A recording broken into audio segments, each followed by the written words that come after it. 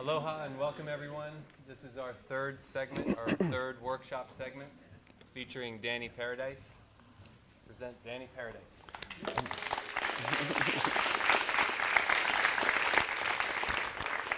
Thank you. Thanks for coming. It's an honor for me to be here. I'm really glad that Prem and Radha invited me. I feel very honored that you did. And of course, it's fantastic to be with my first teacher, David Williams, and to be with Manju, and just to honor the lineage of Ashtanga Yoga and yoga. I was very fortunate because I was in an early group to learn these practices. Unfortunate, that makes me older. But it was a great gift just to be in the right place at the right time, without knowing anything about yoga and being drawn into it, as I mentioned the other night, by my friend Cliff, and having the incredible opportunity to learn yoga outside, in nature. So I'm going to talk about various things. It's just my opinions, my views from exploring these practices, and also having an amazing opportunity to get into Amazonian shamanism since 1991. At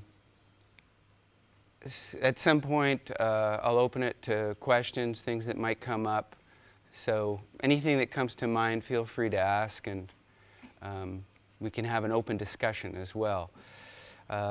I started traveling after I learned yoga in 1982. I began in 1976.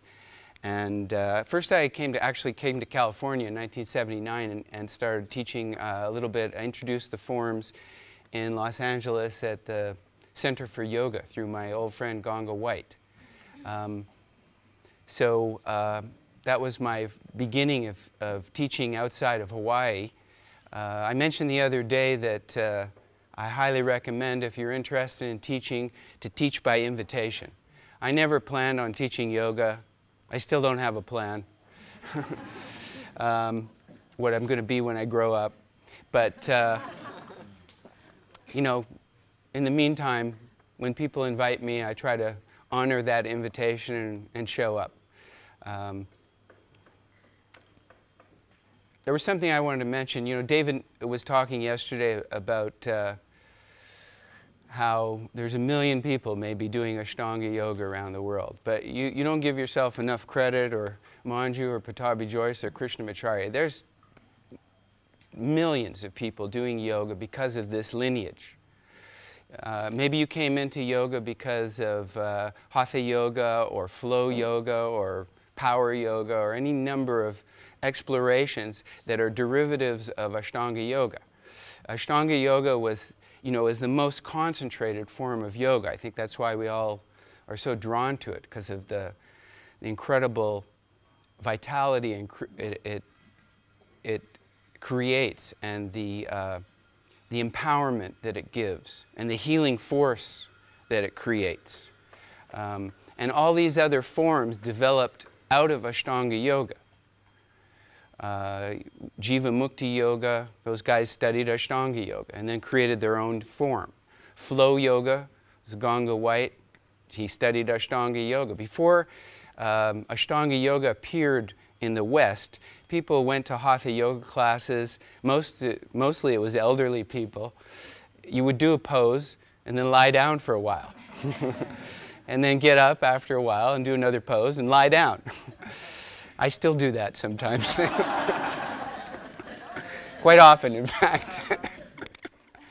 But the fact is that it was Ashtanga Yoga that opened the door to concentrated yoga practices and introduced the real power of breath and the power of internal locking, protecting yourself through deep practice, and the idea of detoxifying the body by creating heat and boosting the immune system. I remember my first class. Everybody remembers their first Ashtanga class, right? Very shocking. In my first salutation, I was in the downward dog. 15 seconds into the practice, and I broke out into an intense sweat. Nothing had made me sweat before after 10 or 15 seconds. And in that first downward dog, I went, oh my God, what's going on here? This is something totally different. I could feel ligaments and tendons, nerves, things I never knew I had. So, you know, and it carried on from there. But that was really my first introduction to the beauty and the power of this. When you practice Ashtanga yoga, or any form of yoga, but especially Ashtanga yoga, you're going to learn what old people's yoga is. Maybe you already learned. You're going to wake up some days and feel like you're 95 years old and was run over by a truck and never did yoga. That happened to me numerous times. And then it becomes Hatha yoga. Like Manju said, it's all just yoga.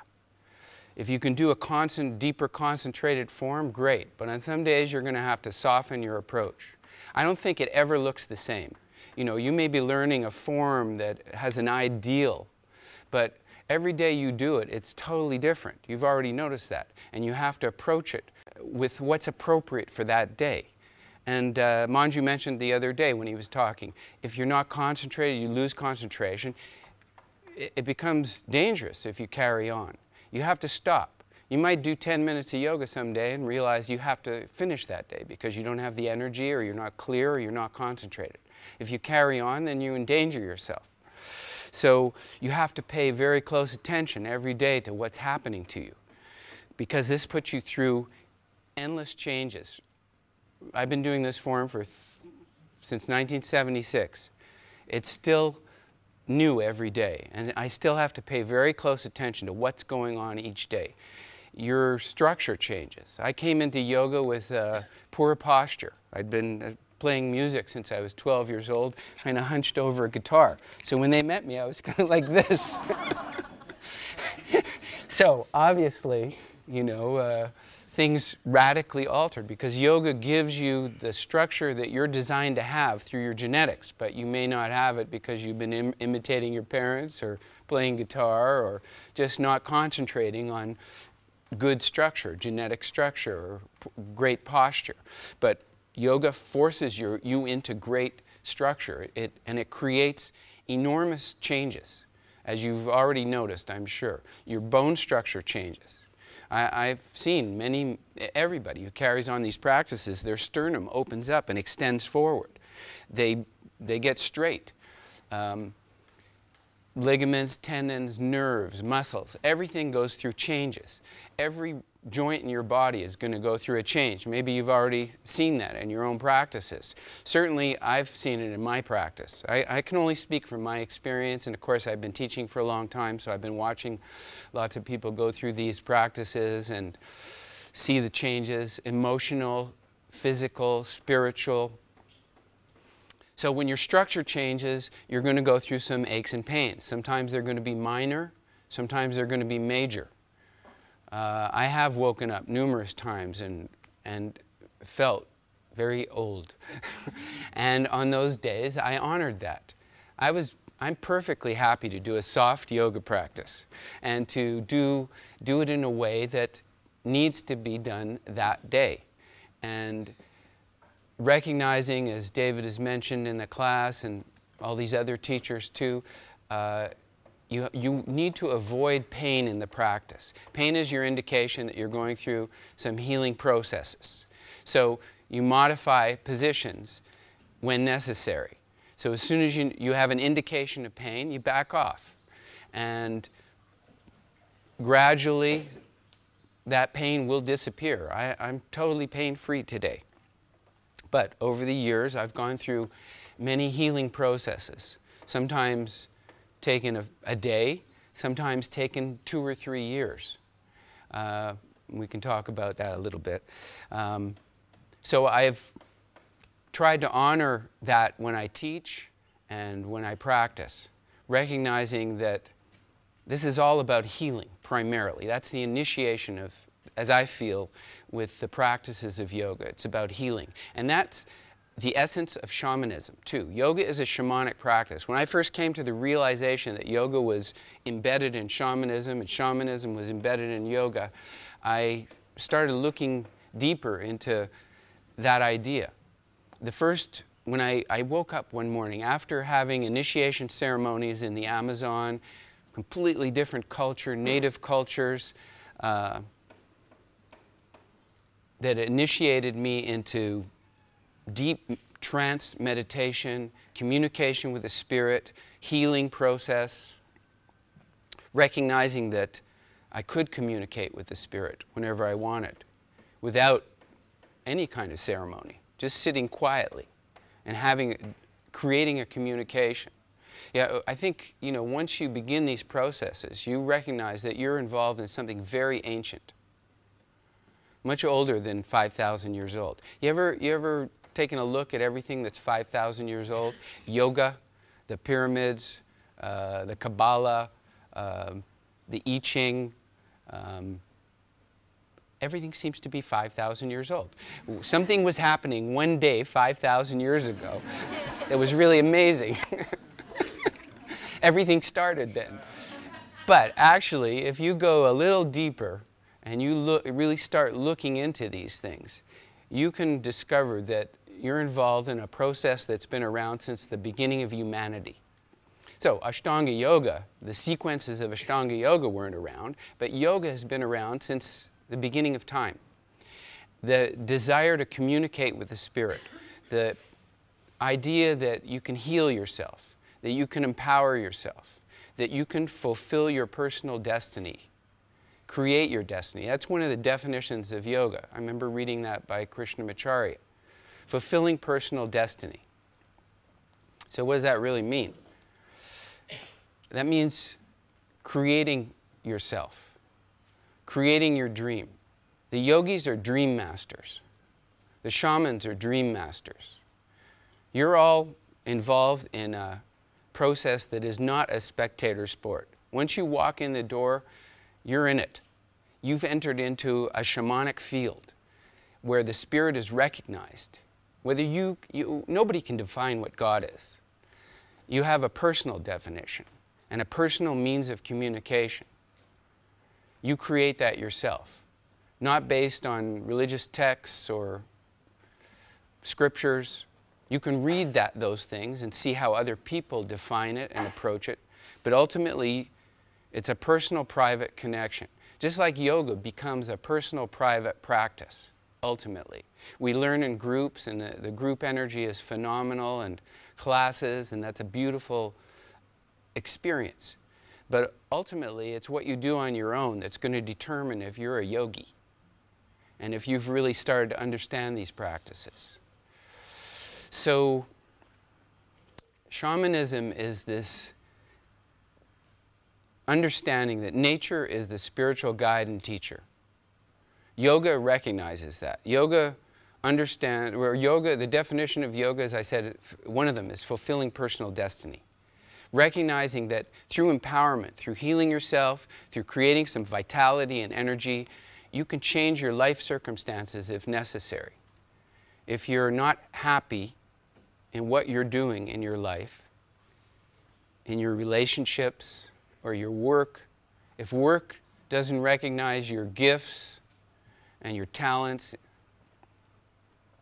and your dreams, then you may need to radically alter what your perception of work is, what you feel that your work is on the earth. If your relationships don't honor that, same thing. You have to, if you feel, change circumstances as quickly as possible. Or you can hold on to situations that you're not happy with, problems, circumstances, for lifetimes. Or change it instantly. So by coming into these practices and creating new vitality, new clarity, new energy, it gives you the opportunity to change your life circumstances and manifest a radical new dream if you want. If you're struggling with your health and disease and deteriorating rapidly, which happens, 19 years old is considered the peak in human the physical realm. If you're not doing yoga or these other arts from the East, whether it's martial arts, qigong, tai chi, kung fu, wushu. All these things are healing forces at first, and then they initiate radical changes in perception. So one of the things I like to talk about is the Native Americans, their perception, Native American Indians. They say that if you need energy, all you need to do is walk outside and take a deep breath. So it doesn't come from other people. It comes from nature. Now, the yogis took that a step further. They said, let's explore breath on its deepest levels possible and see what really happens when you learn to increase your capacity and bring in as much oxygen into your system as you possibly can. When you go for a walk in nature or do yoga and breathe deeply, you're initiating a trance, a light trance. You're moving from a regular waking state, which is beta. You've all heard of beta state. Beta is regular waking, 32 pulses a second, waves of energy that are moving through your brain. When you start, like I said, when you go for a walk in the forest or you sit under a tree or you do yoga, you're moving from a beta state to an alpha state. You're initiating a slower brainwave pulse that allows increases in perception because you're slowing yourself down. You're allowing yourself to go into deeper levels of attention and concentration. At the end of a yoga class, when you lie down in Shavasana and you really allow yourself to rest for 10 or 15 minutes, you move into the theta state, slower brainwave pulse. And in that state, that's the healing state, in deep rest. So within 2 or 3 minutes of Shavasana, you'll notice, if you're just observing, that you sink into this deeper level of relaxation, where you're completely energized, but you're totally relaxed. And then, more often than not, the longer I do yoga, the more it happens. When I really allow myself to rest in Shavasana, I go into a lucid dreaming state in that 15-minute rest. And you sink into this deep, almost ecstatic state, because you've done this work on yourself. And then all the energy and vitality that you created in that practice works for healing. And if you get up after a yoga practice and immediately do something, eat or take a shower or do whatever your business is, nothing radical is going to happen, but you're not allowing that healing force to activate in your body. So the Shavasana is one of the most important positions. In a deeper trance state, which you can see in Bali and India and ceremonies, I don't know if anybody's gone to any of the trance ceremonies that they offer for guests of the island and some of the temples here, but they're demonstrating the Delta trance. There's one priest here that every other night they do this beautiful ceremony, gamelan orchestra, prayers, dance, and then the priest comes out on a magical horse, a wooden horse. He's in complete trance and he hangs out in fire. He doesn't just run across fire. He hangs out in the fire. Anybody seen that ceremony yet? It's happening every other night in Ubud. And it's this amazing character who demonstrates this deep delta trance. And the Indonesians, the Filipinos, Indians from the subcontinent of India are masters of the delta trance. Being able to go into this state where they can't be harmed by fire, they can't be injured. It's a Kundalini trance, the Delta trance. It's the full awakening of consciousness. Kundalini, you know, you've heard that term since the beginning of your yoga practices. Kundalini is full awakened consciousness. It's the release of the strongest psychoactive chemical in your body into your brain. Everybody's carrying that chemical. It's called DMT, dimethyltryptamine. Everybody has it. Everybody goes through that awakened state at birth, at death, and in deep crisis, sometimes high fever, sometimes in states of fasting or meditation, or pranayama is a deep pranayama is a technique that initiates kundalini. And by the way, kundalini is a Mayan term. The Mayans of Central America say kundalini is a 100,000-year-old teaching or recognition of this trance state from their culture. They call it kundalini. Kundalini in the Mayan culture has the same metaphor as in yoga and Sanskrit and the Indian culture. It's the sleeping serpent at the base of your spine that rises up when you become awakened, when all your glands become empowered, when this chemical is released into your brain to allow you to see with the eyes of God. That's the force that's created. The theta state is a much softer trance, the lucid dreaming state. The delta trance is much more powerful. Maybe you're familiar with the Dalai Lama and his oracle. The Dalai Lama has a little old man that's his oracle. He's a skinny old guy. When the Dalai Lama needs some information about the future, they put this 75-pound hat on this little old shaman, and he goes into a delta trance and reveals the future. That's how the Dalai Lama knew exactly what day to leave Tibet so that he would make it safely into India, exiting and escaping from the invasion of the Chinese, a couple of days ahead. So it was his oracle that told him what day to leave. And obviously it was very successful. The guy told him the right moment. In all shamanism, you can know the future. Your soul knows the future. Your body represents the present. Your mind represents the past. The soul observes and knows. The body experiences and feels.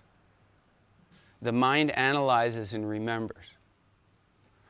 Of course, the mind gets us into a lot of trouble with analysis, over-analysis. So these are the states that can be created through many types of initiation ceremonies. Like I said, pranayama. They've recognized for tens of thousands of years that through breath, you can initiate these deep states of trance. We're not talking about when you go to a hatha yoga class and they do very light pranayama. It's pranayama that goes deeper and deeper, that increases your lung capacity, boosts your immune system, brings you totally into the present, becomes a very deep meditation. And of course you build up to deep pranayama. It's not something you just learn right away. It's something you, just like the Ashtanga Yoga syllabus, you learn it step by step and gradually increase your strength and your concentration, your abilities. Okay, so all these initiation ceremonies have developed over the earth for tens of thousands of years. And remember I said Kundalini is a Mayan term. So that changes everything. That if they're saying, whether it's true or not, even if they just indicate that Kundalini is a Mayan term and that it's possibly as old as the human race, then that changes the age of yoga by 95,000 years. Anybody been to Egypt yet? Taken a look around the Temple of Karnak or Luxor? Okay, if you've gone with a yoga guy, if you were already doing yoga when you went to Karnak, then you see yoga carved into the temples. I went there in 1986, 86 and 87, first time. I'd been doing yoga for 10 years. I went with this amazing friend, a new friend in Egypt, who was very studied in Egyptology. He took me and my crazy friend Baptiste Marceau around the pyramids and then down to southern Egypt to Karnak and Luxor. And wandering around the temples, I suddenly saw spinal twists carved into the hieroglyphs, lotus, shoulder stand, downward dog. It was all there. And he impressed upon me that also Egypt is not 5,000 years old. They don't know how old the monuments are. The people who have been studying it in detail say the Temple of Karnak, the Temple of Luxor, are anywhere from 7,000 to 80,000 years old. They can't really date them. So you're possibly looking at 80,000-year-old yoga positions carved into the temples of Karnak and Luxor. It's possible that the information arose simultaneously all over the world, in Central America, in South America, in Egypt, in India, or they just exchange information. People were traveling since tens of thousands of years. There's not much evidence, because not much evidence can last. But the evidence is in these old teachings that are all over the world. You hang out with the Mayans of Central America, they say, hey, we invented yoga. I feel yoga was refined in India. It was carried in India. You know, it arose in our current culture in India, but the origins are much, much older. Meditation is a common practice in all Native American, South American, and North American studies or rituals. They've been into meditation forever. They've understood the presence of the Spirit, the sacred nature of existence. They understand the human form as this incredible gift, a beautiful blessing. It's a temple that you are responsible for. If you misuse it, you pay the price. But if you learn to purify yourself, and nobody's perfectly pure. Nobody can be perfectly pure. But if you work for purification, if you eat well, if you use ancient healing techniques that create purification and strengthen, boost vitality, give clarity of the mind, then you receive more information. As the mind becomes more responsible, you're given more responsibility. So that's really what we're up to here. It's a much more ancient process than we realize. And the other thing is the influence that you're going to have by just carrying on these practices. First of all, who teaches yoga? Any form of yoga. And who else is interested in teaching yoga maybe one day? Okay, well, you never know what's going to happen.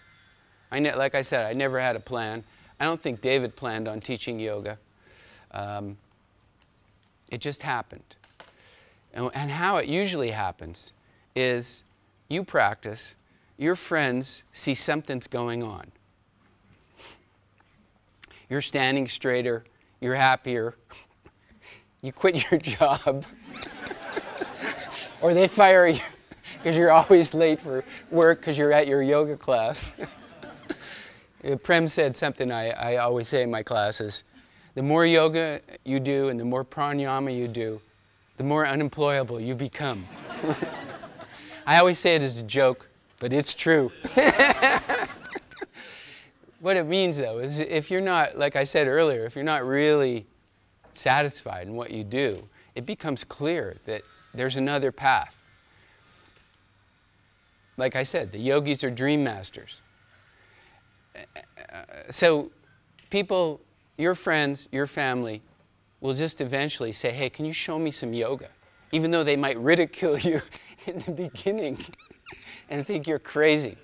Eventually, you know, a few years down the line, they're getting weaker, and they see you're getting healthier and stronger. Remember David's story about Tatwala Baba, 79 years old, and looked like he was 33 or 35. I'm 92. I know, it's a shock.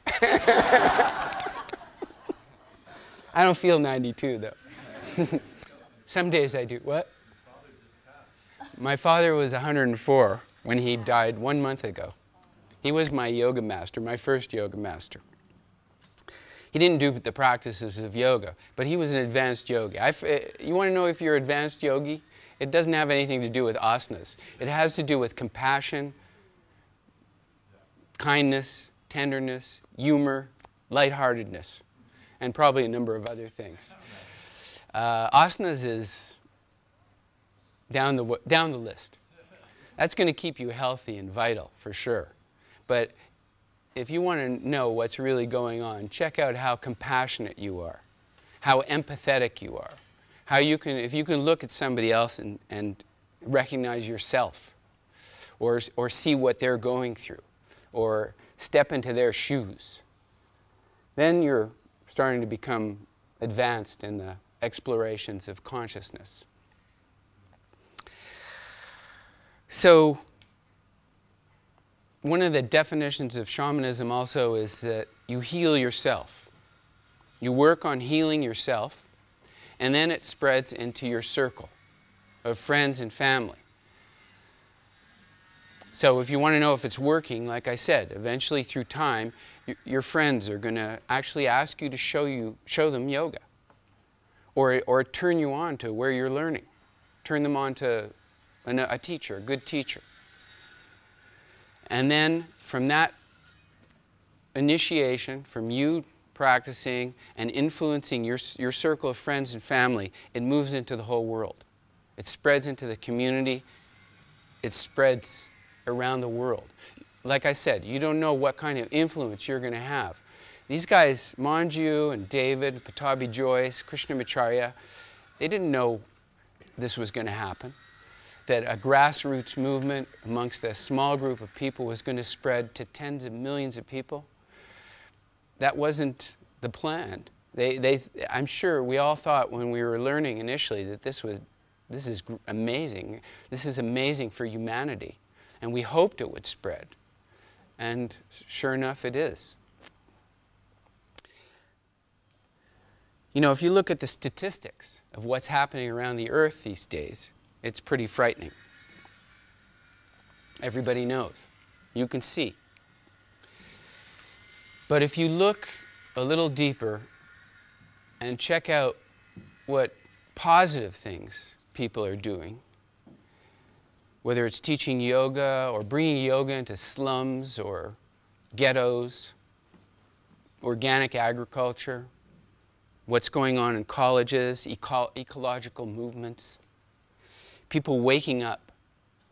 There is a mass movement happening. And actually, I met a new friend in Bali last March, Diogo, who started the Boom Festival in Portugal.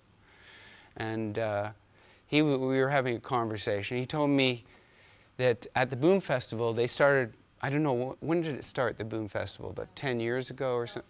Yeah, at first it started as a small festival. Now they have like 30, 40,000 people coming. 70,000. Okay, so, you know, it's growing exponentially.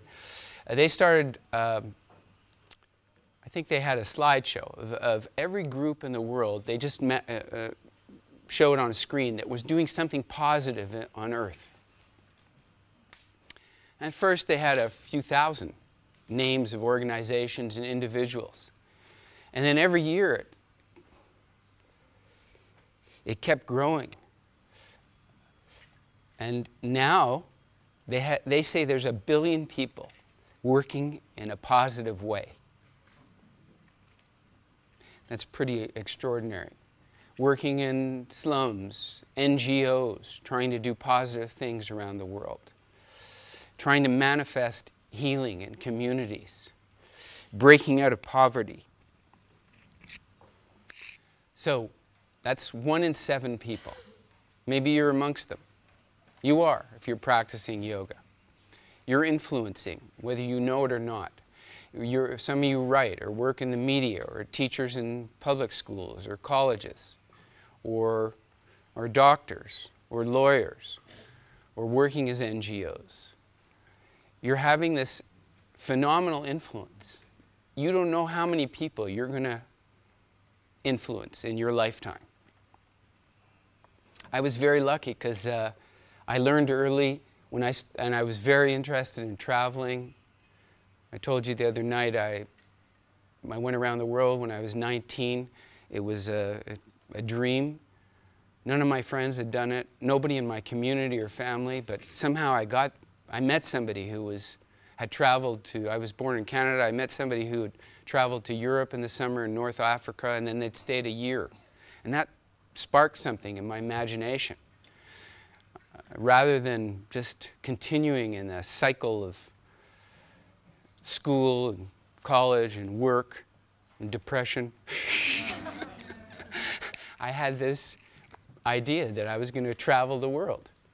And of course, I was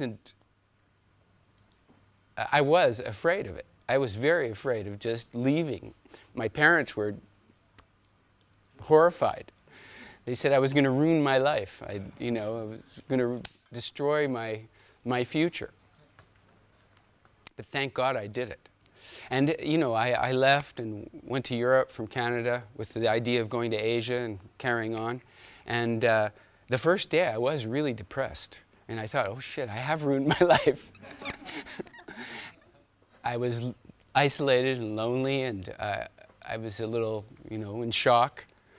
And then I went to a youth hostel and stayed at this youth hostel. And the first day I met a musician. I had my guitar with me. I played music since I was a kid.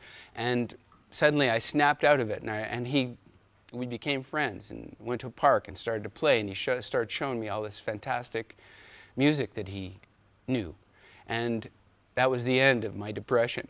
And I was on my way. And it broke me free and allowed me to come to Southeast Asia and get completely turned on to the culture here and recognize that I wanted to come back no matter what. I met amazing characters on that journey, just like you. People have been traveling all over the world. But back then, there was just a small group of people that had that idea all over the world, or all over North America and Europe. A small group of people where suddenly it became possible. There was cheaper airfares. People had a little money. Our parents couldn't do it. It was a new phenomenon. Now, you see what's happening. You can go anywhere in the world. You can do whatever you want. You can work all over the world. That didn't exist back then. It was isolated groups of people that came to India, as you heard David tell his story yesterday, on a magic adventure. People that came to Southeast Asia, people that came to Bali in the 70s and discovered an untouched culture. No tourism, no cars, no pollution, no plastic bags, no place to stay.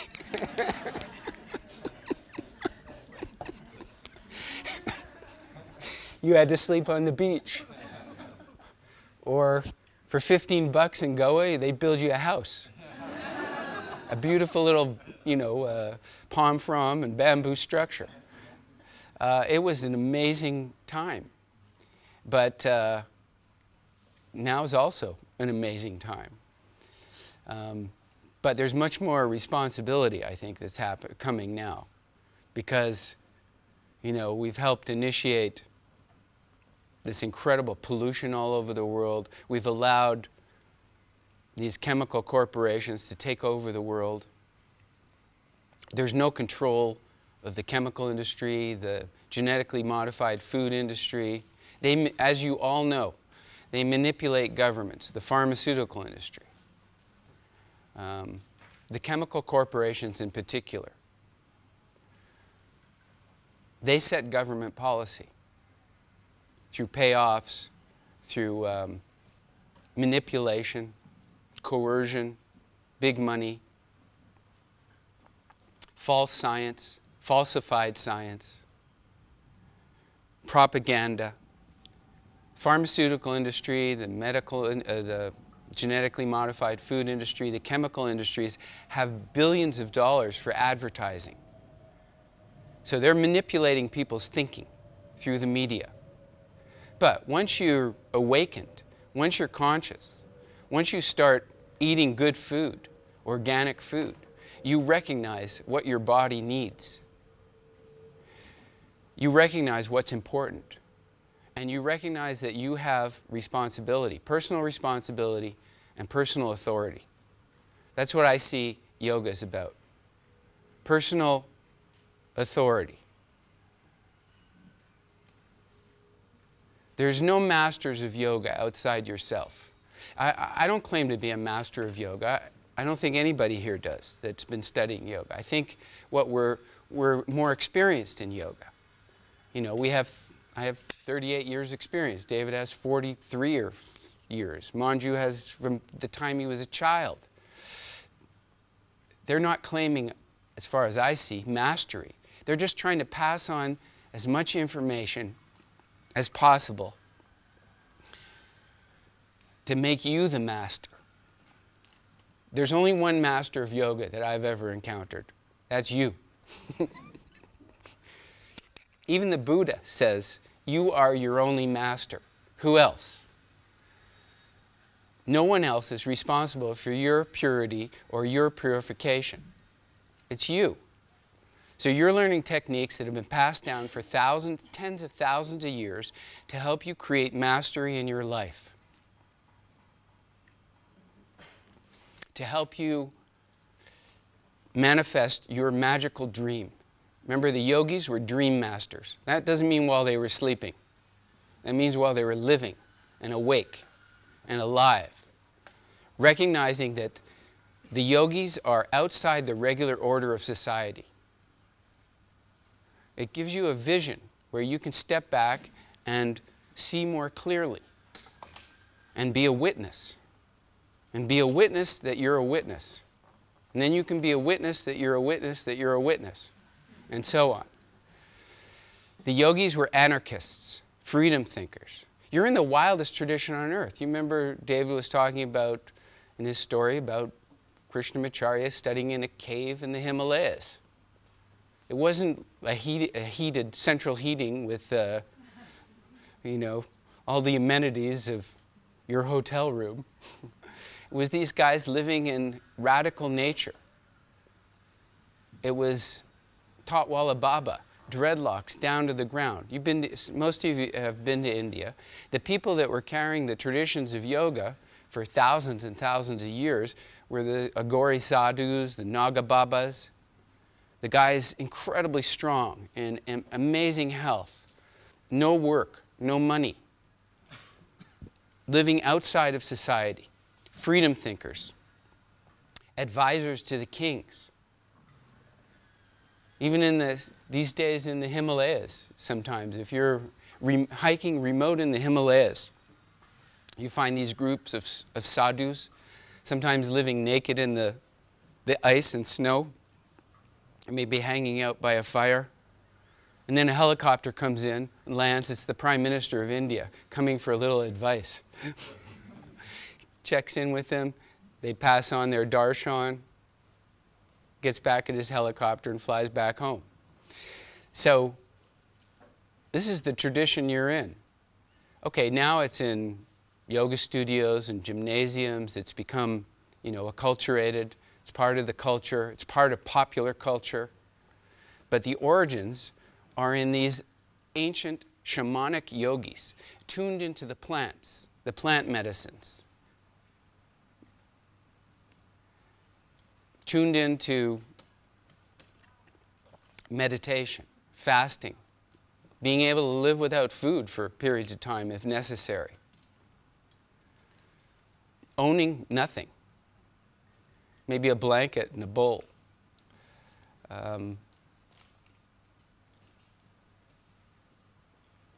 Endless techniques, like I said, that have developed around the world to initiate radical, deeper consciousness. Maybe it was sweat lodge in North America, North and South America, Temescal in Mexico, sweat lodge. Anybody done a sweat lodge?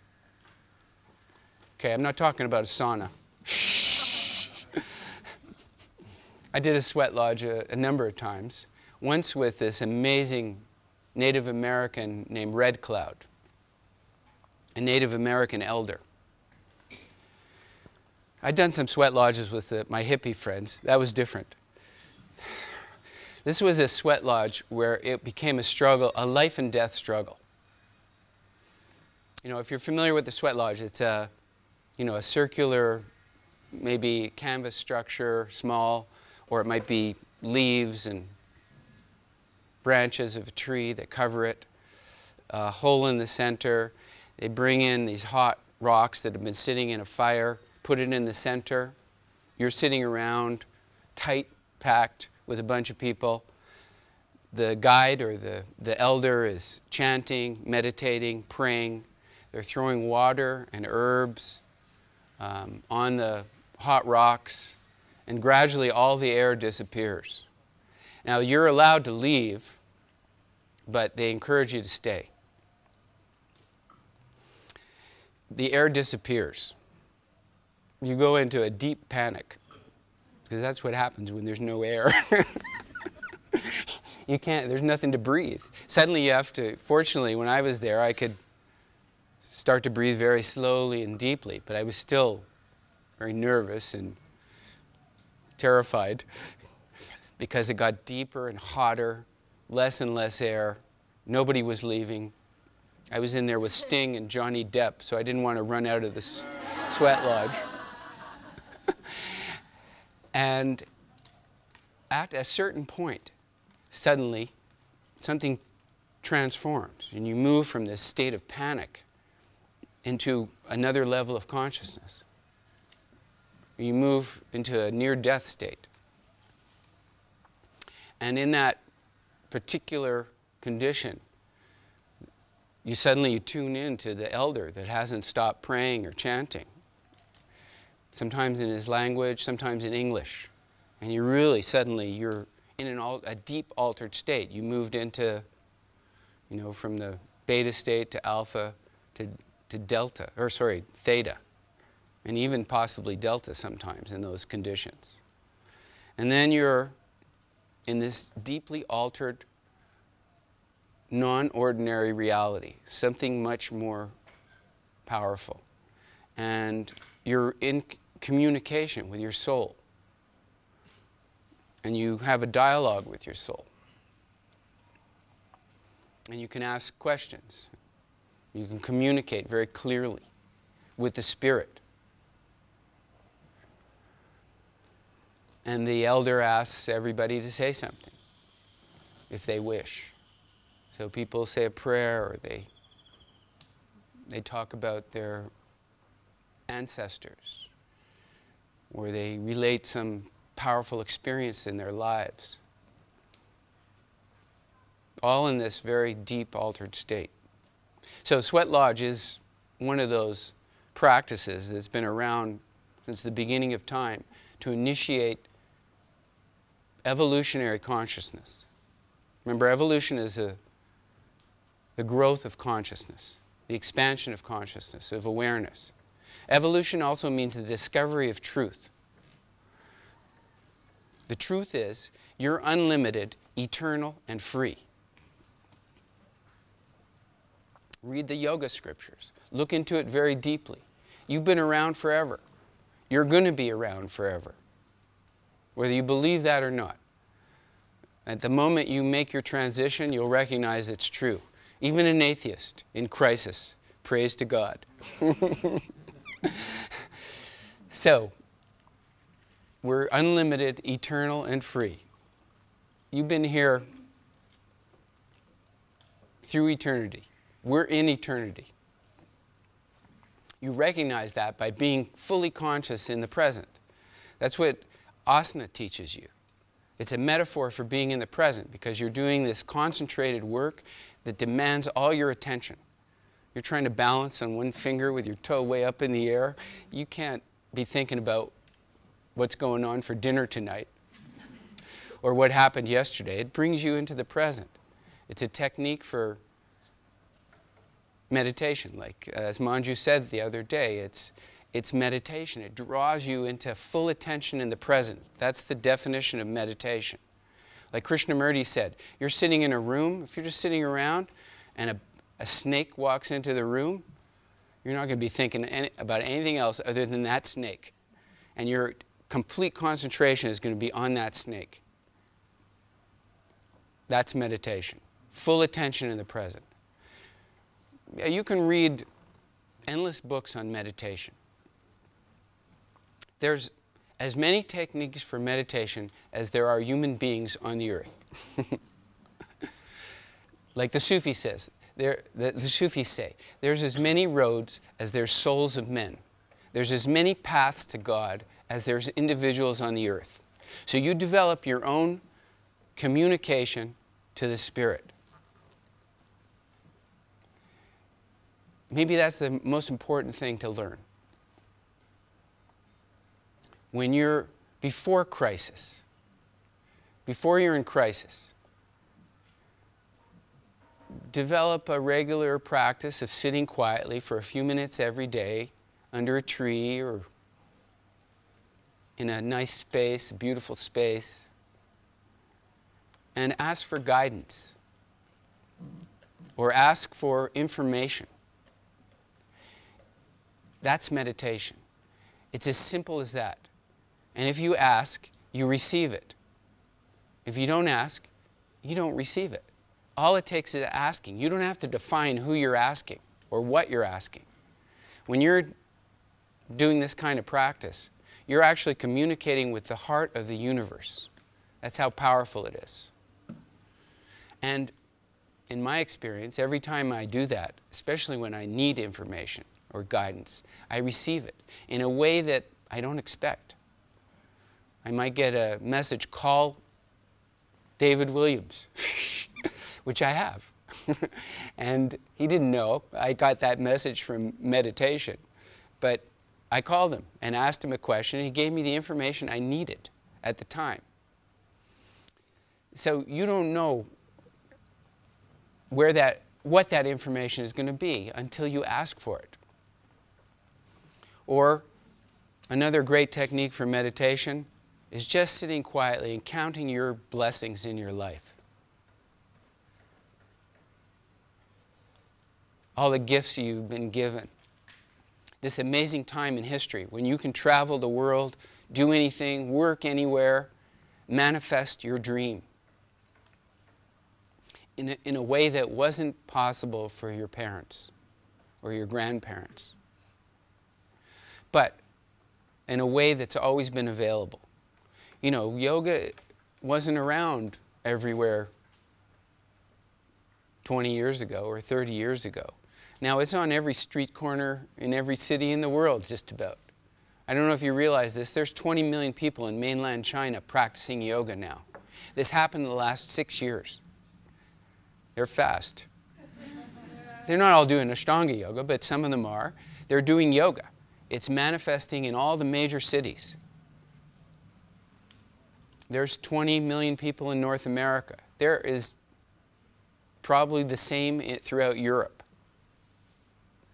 When I started traveling I told you in 1982, I went to Goa. I was invited by Cliff, our crazy sadhu friend, wild, heroic life, who threw away his shoes when he was 35 or 36, stopped working,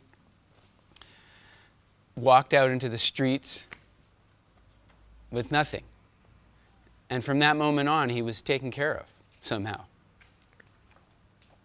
So our crazy friend Texas Jim took him to India in 1978 or 79, after he learned for several years with David, and also Patabi Joyce had come to Encinitas in 1978.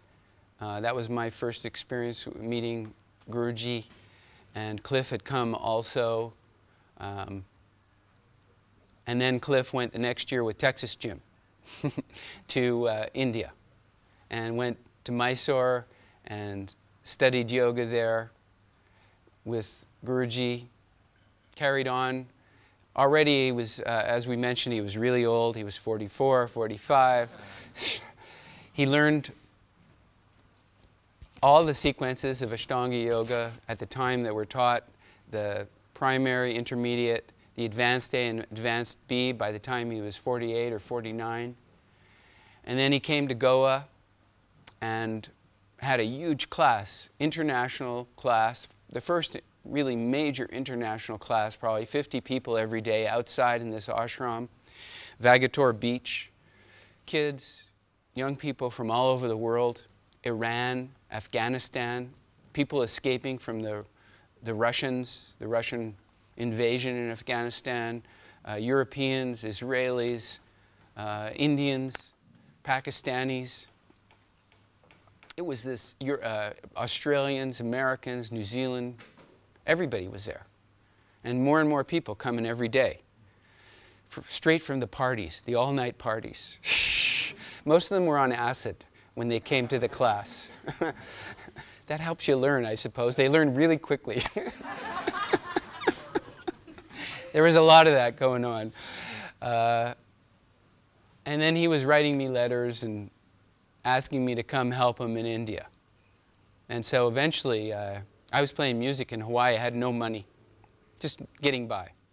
And then I got hired by this guy to play in Alaska. And I played for a couple of months in Alaska, and they paid me this extraordinary amount at the time. And suddenly I had several $1,000s to go to India. So I went straight to India.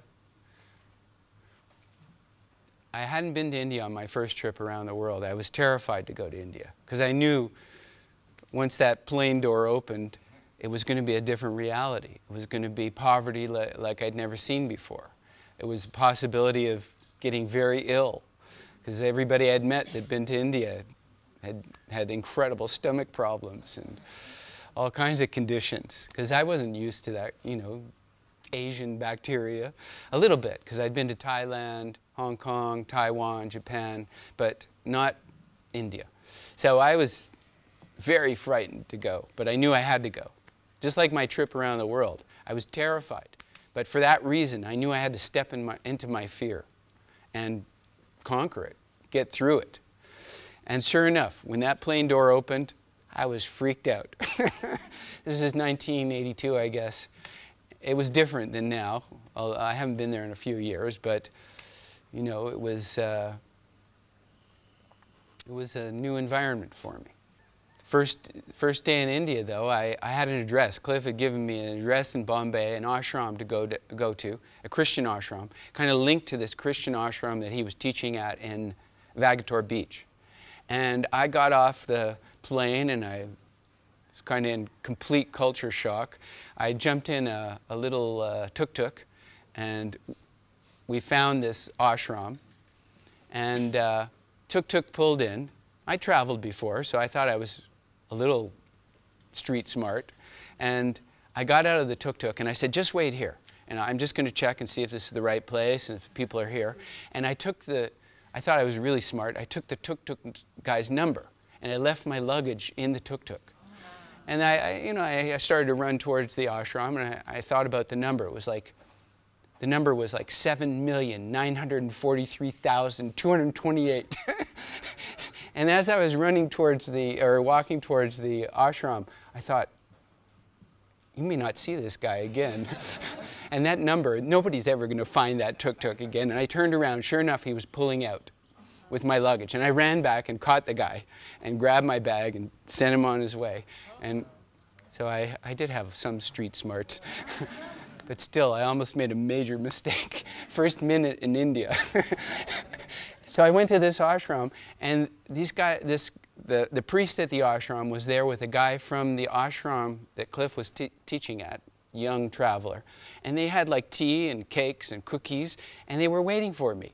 They didn't know when I was arriving, but they expected me. They said, oh, we've been waiting for you. And we had a little tea party. And suddenly I was in this, very comfortable, beautiful environment.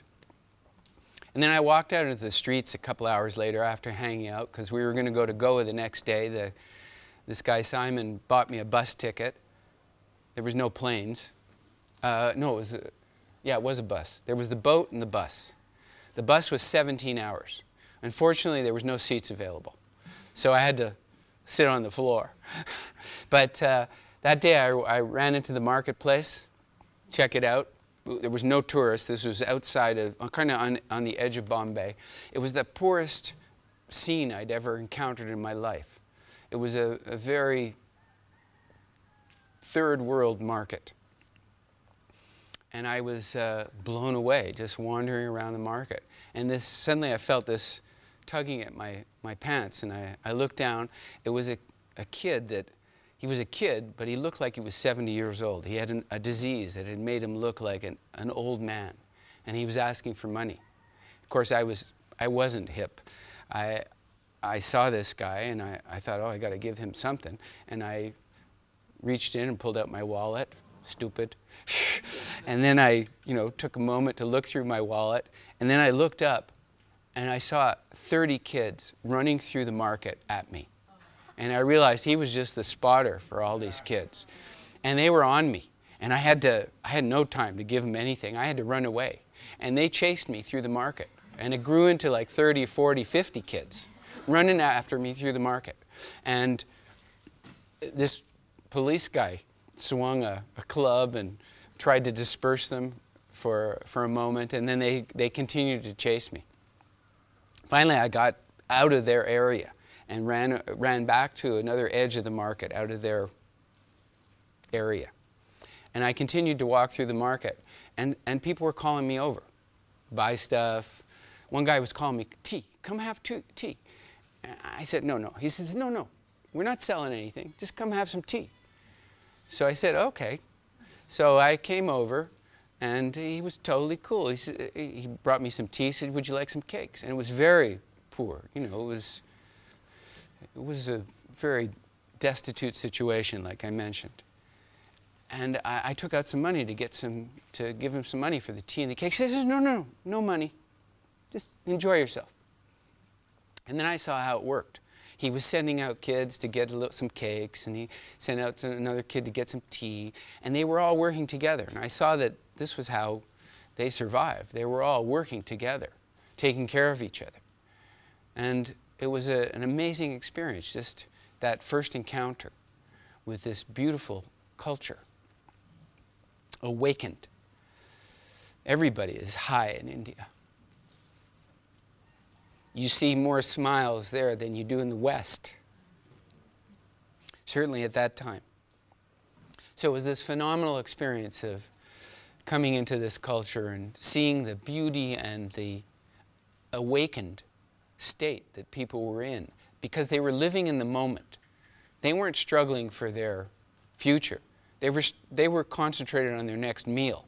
If they had the meal, they were covered. They were completely present. So it was really a revelation that first day.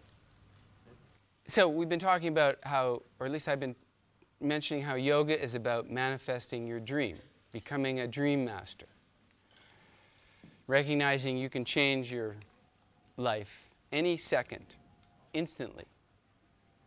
There's nothing stopping you except your own mind, your own fear. So if you got a fear about something, you got to step into it.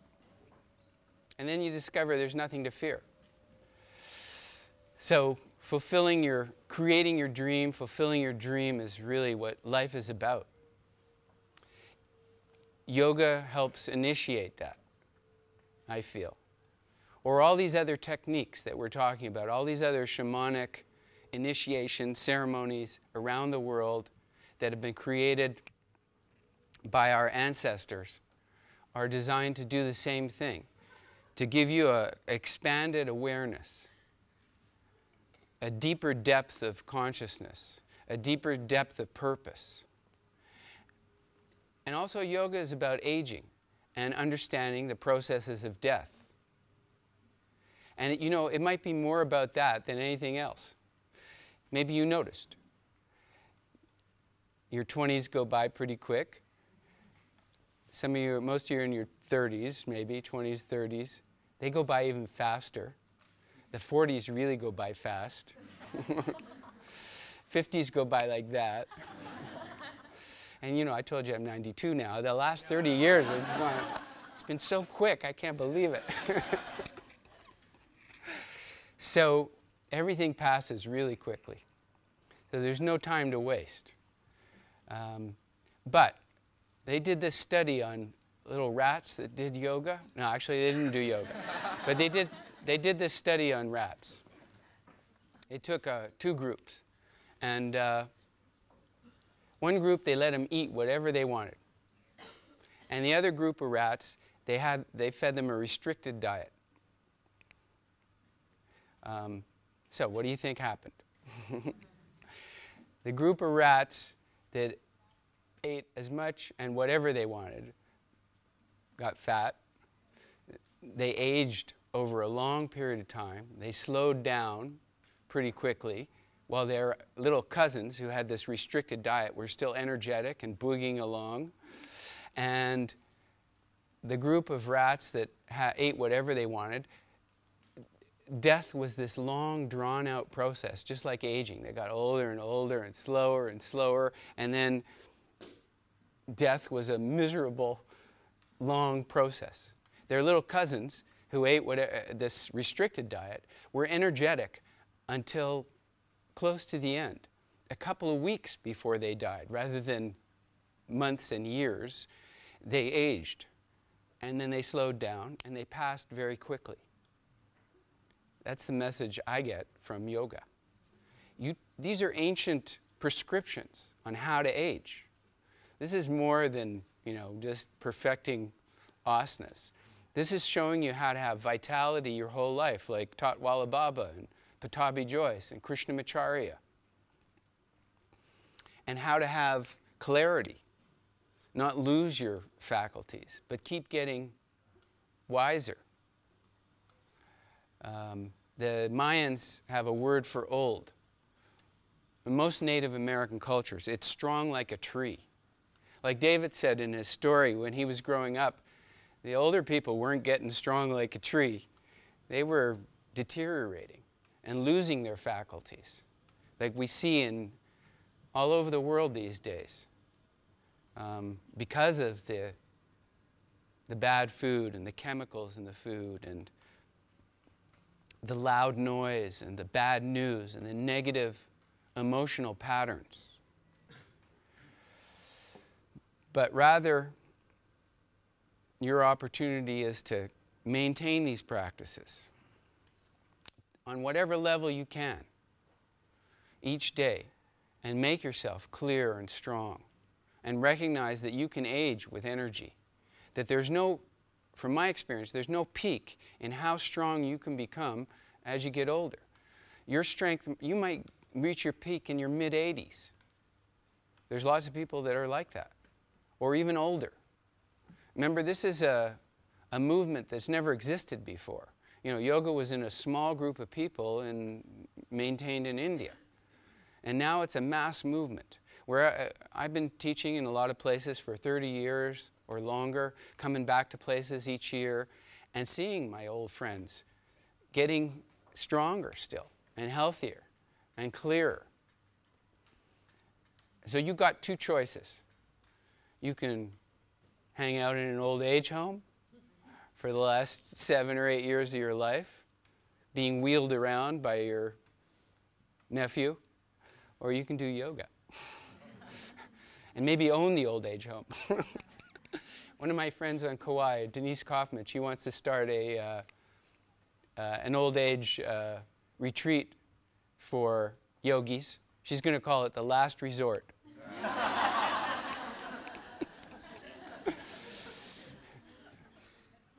So it's your choice how you want to age. Supporting organic agriculture, eating cleanly, supporting local farmers in your community, encouraging your family and your friends to do the same is going to alter what's happening in the world. It is altering it. The Tibetans say that at death, your clarity or your confusion is multiplied 7 times. So, it's pretty intense. You can think about that for a little bit. It's up to you how clear you want to be at your death. It's going to happen, right? Apparently. We don't know when. That's up to the Spirit. So if you can do your meditation on death and what it means to you and to your life, read how the ancestors describe it in their traditions, how mythology talks about it. In mythological traditions, they say that there's, whether it's fairy tales or the scriptures or the Tibetan Book of the Dead. Anybody check that out? The original title of the Tibetan Book of the Dead was the Tibetan Book of Living and Dying. It had another title. It was the Tibetan Book of the Liberation Through Hearing. The more contemporary book is the Tibetan Book of Living and Dying. But the real translation was the Tibetan Book of the Liberation Through Hearing, because it was read to somebody as they were approaching their death. It was whispered in their ear. And the Tibetans say that there's a 49-day period between lifetimes. Now that, their days could have been eternities. It's a metaphor for transition in the bardo. So this book, you can check it out. The contemporary version is by Sogyal Rinpoche. It's called the Tibetan Book of Living and Dying. It's a very beautiful book. Yeah, and I highly recommend it. And read the ancient text too, because it tells you in metaphors what happens each day after your transition. On the first day, the second day, they say you could say which demons and monsters and nightmares you may encounter each day and how to overcome them.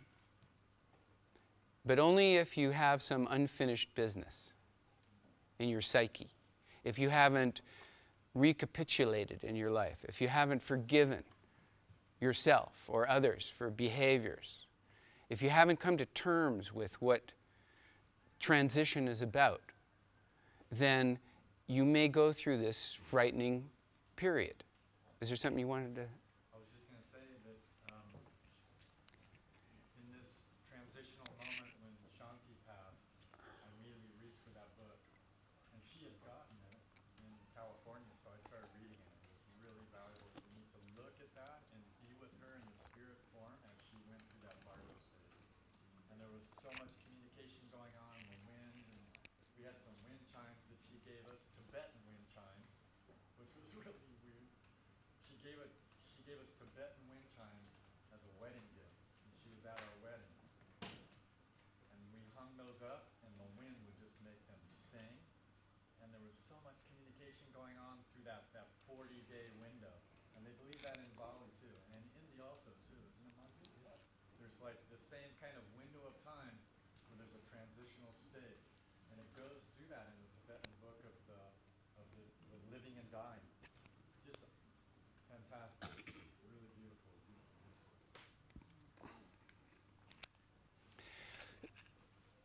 At death, it's already understood in modern medical science, but they've understood it for thousands of years in yoga and shamanism.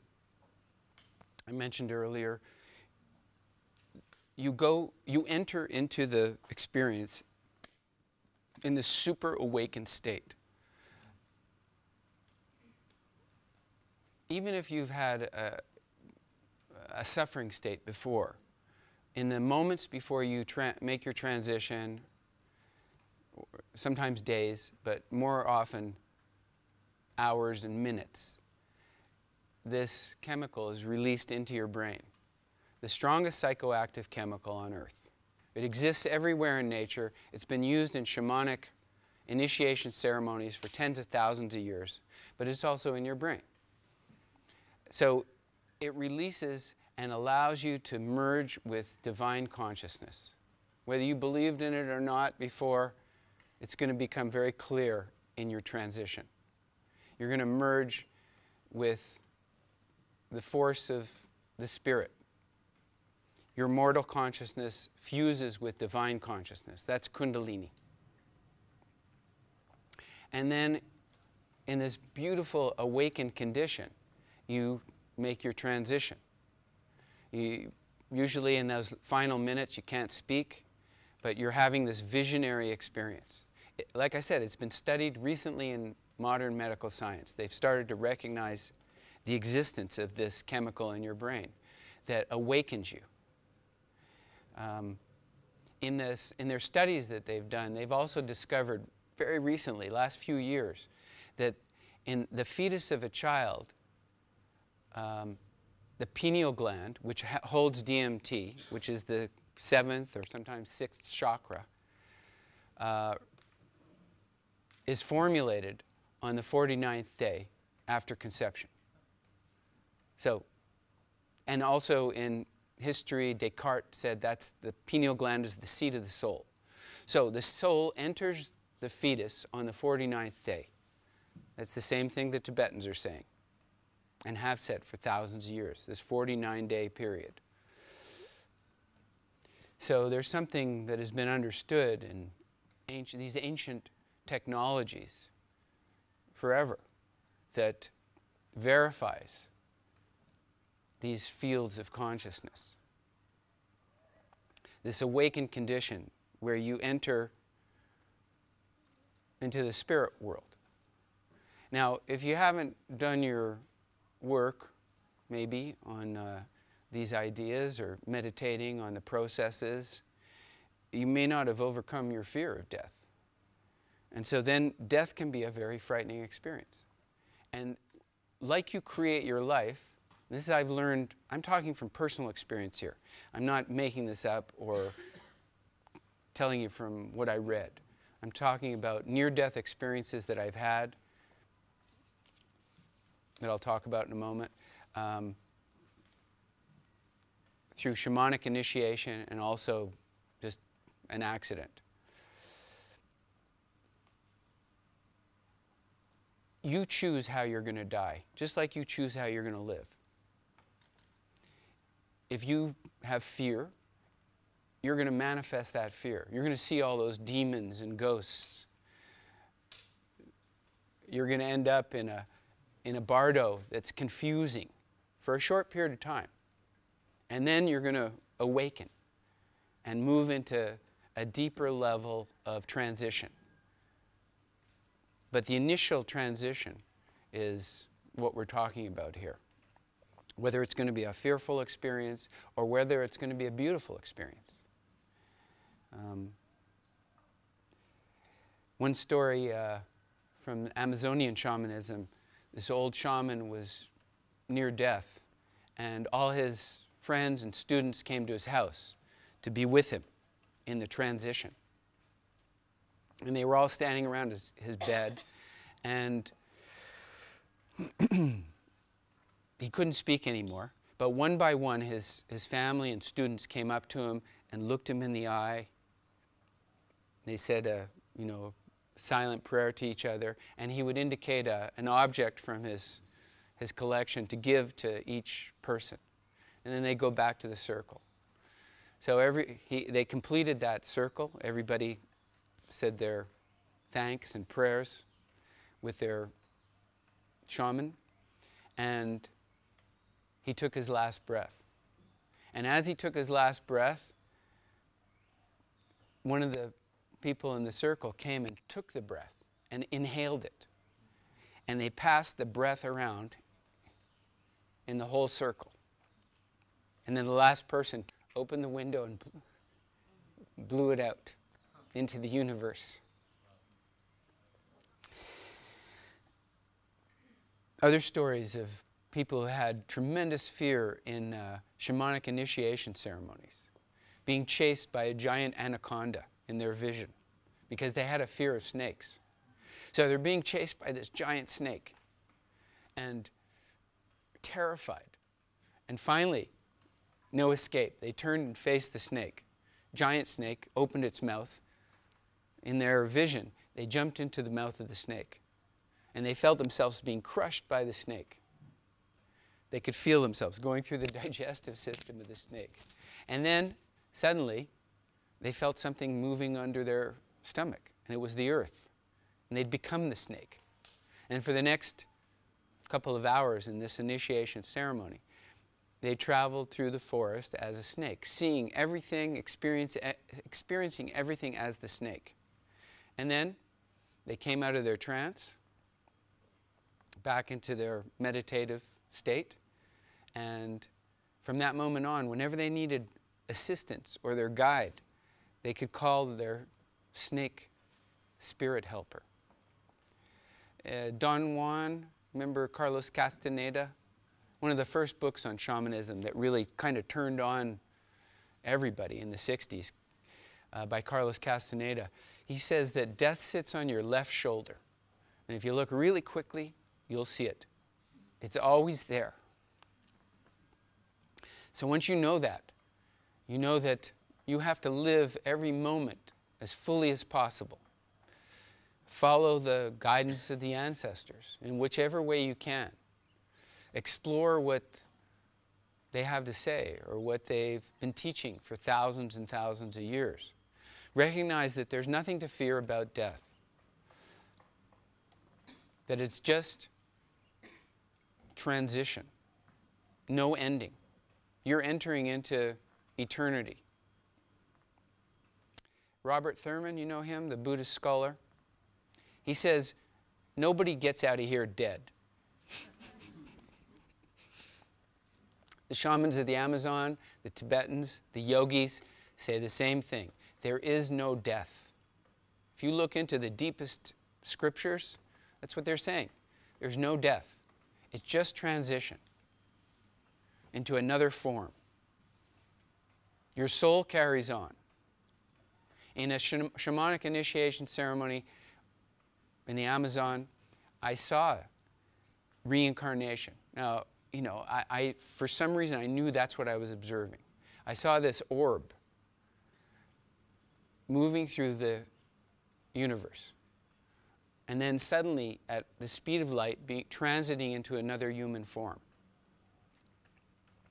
20 years later, I read about it in a book called Shaman Healer Sage by Alberto Villoldo, where he describes that process, where everybody is carrying a luminous energy field. That's your soul. When you die, when your life force leaves your body, your electromagnetic energy releases your chakras from your spine into this orb, and it moves into the ethers until it's ready for its next stage in evolution. So from that initiation ceremony, I recognized that this is very real, that karma is something that you experience certainly at death. You run through a life review. And when I was teaching yoga in Goa that first year, I went swimming at Vagator Beach, kind of one edge of Vagator. Not big Vagator if you know it, but the smaller Vagator Beach. And I was isolated on the beach. It was very quiet. I went into the water, and this jellyfish brushed across, actually it was a Portuguese man-of-war, brushed across my chest. I had no idea what it was, but I immediately felt tremendous pain. And I stumbled out of the water. Fortunately, it wasn't very deep. I was just shallow in the water. I stumbled onto the beach. I was naked, because everybody was naked in those days in Goa. And I collapsed in the sand within a couple of minutes in tremendous nervous system pain, and I went into anaphylactic shock. You know what anaphylactic shock is? Your lungs stop working. You stop breathing. Anaphylactic shock kills you within 4 or 5 minutes. After 2 minutes, I realized I wasn't breathing, besides this incredible pain I was going through, and that my lungs had stopped functioning. And I forced myself to gasp. I gasped for air, and then I held my breath. And this went on for 4 hours. Couldn't move, I couldn't speak, I was writhing in the sand in this pain, struggling to stay alive. this Indian woman walked by that we knew that sold fruit, and she looked at me, and I looked at her, and I couldn't say anything. I couldn't speak.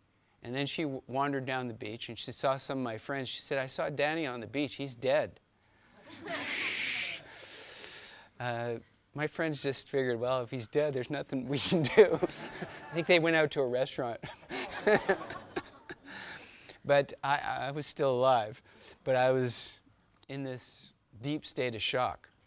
Now, the only reason I survived was because I'd been doing yoga at that point for 6 or 7 years. I've been doing pranayama for 4 or 5 years.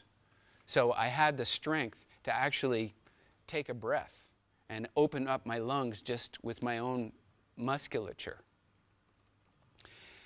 After 4 hours of being in this condition, somebody sat down beside me and started talking to me that knew me. And I managed to turn to them and say, "I'm in shock. Can you get help?"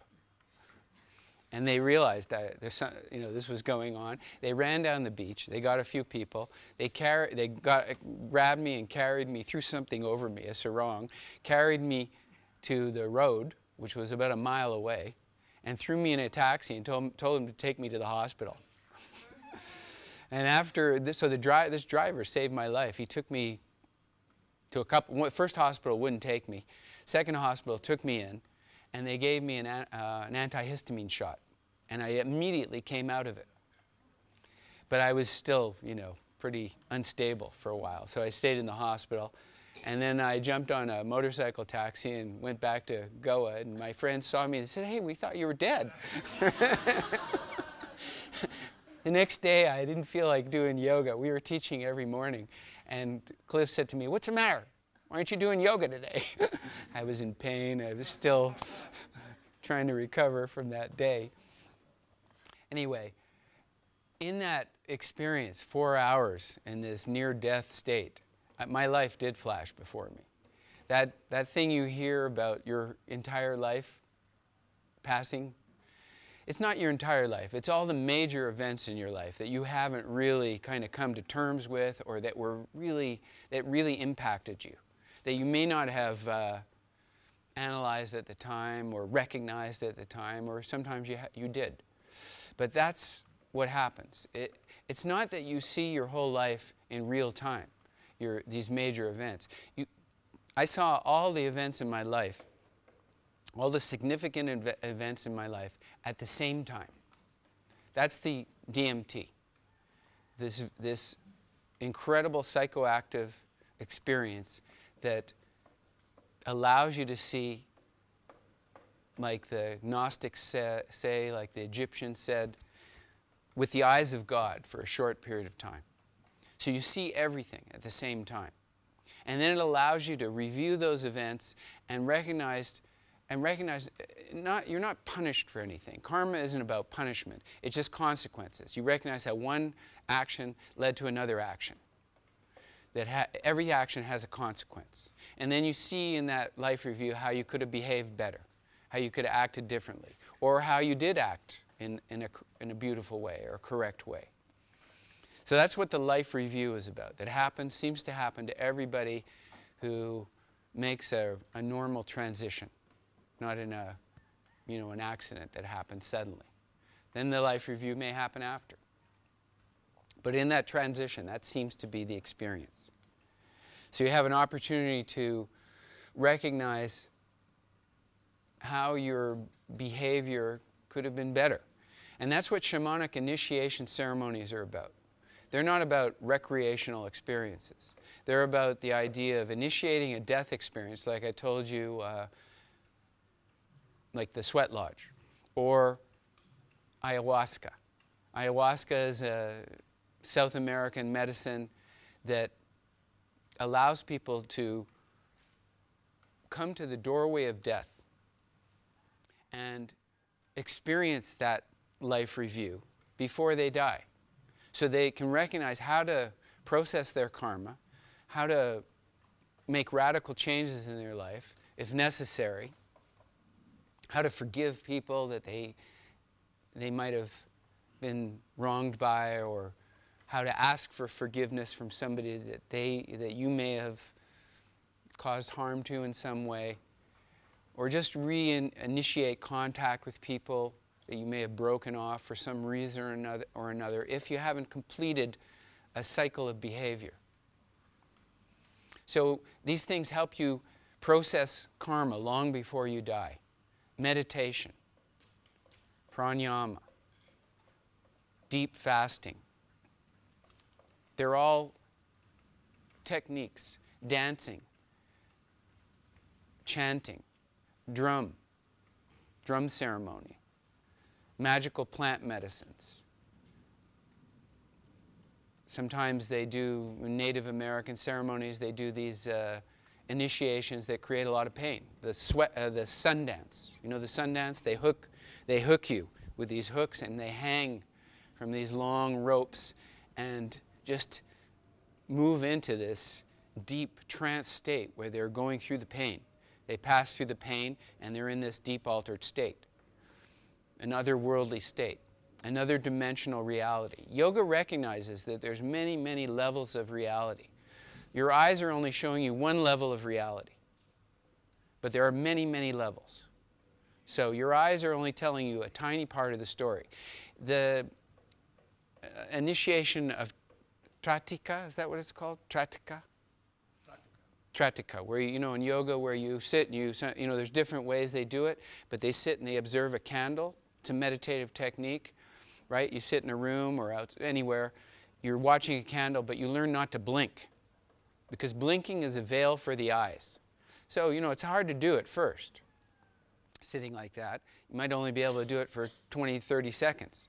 But if you practice it, then gradually you can go for longer and longer periods where you can sit for half hour or 40 minutes and learn to sit and not blink. And you move into this deep trance state. It's a technique for initiating a trance.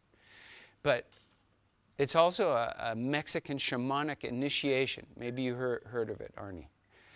Where they do the same thing, but they do it slightly differently. The shaman will take his student to a street corner in Mexico City. And he tells them, okay, sit on the street corner all day, 8 hours, don't blink. And we're going to pick you up a little later and see what you saw. So the student sits there for all day in meditation without blinking. And then later his teacher picks him up and says, okay, how many people did you see who are disconnected from their soul? So, you know, these techniques broaden your awareness in a very profound way. And it's interesting that in yoga and Central American shamanism, it's the same technique. So you can see there's all kinds of crossovers in what these characters have been up to for your ancestors. Okay, I'm going to just chat about a couple other things, and we'll take a few questions before we take a break. Healing is what we're all going through here. There's several levels to healing. The Tibetans call it the interdependent nature of all phenomena. In modern language, Caroline Myss calls it biography becomes biology. So everything you experience in your life, every day, every thought, everything you say, everything that's said to you, every loud noise, every bad news report you hear, everything that you experience through your senses is recorded by your nervous system. So, if you're in a situation where you're hearing bad news, loud noise, negative opinions and negative comments, it's impacting your nervous system. And at some point, if that's gone on for a long period of time or even a short period of time, it rises to the surface in the form of disease when your nervous system becomes overwhelmed with negative emotional patterns. Stress, anxiety, fear, worry, jealousy, anger, rage, envy. All these negative emotional patterns initiate a breakdown in the immune system, cancer isn't a virus. You know, obviously it has a lot to do with all the chemicals we're carrying in our bloodstream. We're carrying hundreds of industrial chemicals in our bloodstream now. They've recognized that in the last 7 years, that you're carrying 200 to 300 industrial chemicals in your bloodstream. And none of them have ever been studied completely because the chemical industries are supposed to be self-regulating. So they lie about their studies and they falsify the science, like I said earlier. And nobody knows what the combination of these chemicals is doing. But you know, through your own common sense, when you aren't doing yoga, when you're not eating properly, when you have these negative emotional responses, your immune system gets broken down and the chemicals act in your body and initiate disease, initiate cancer, initiate heart disease, asthma, lung conditions.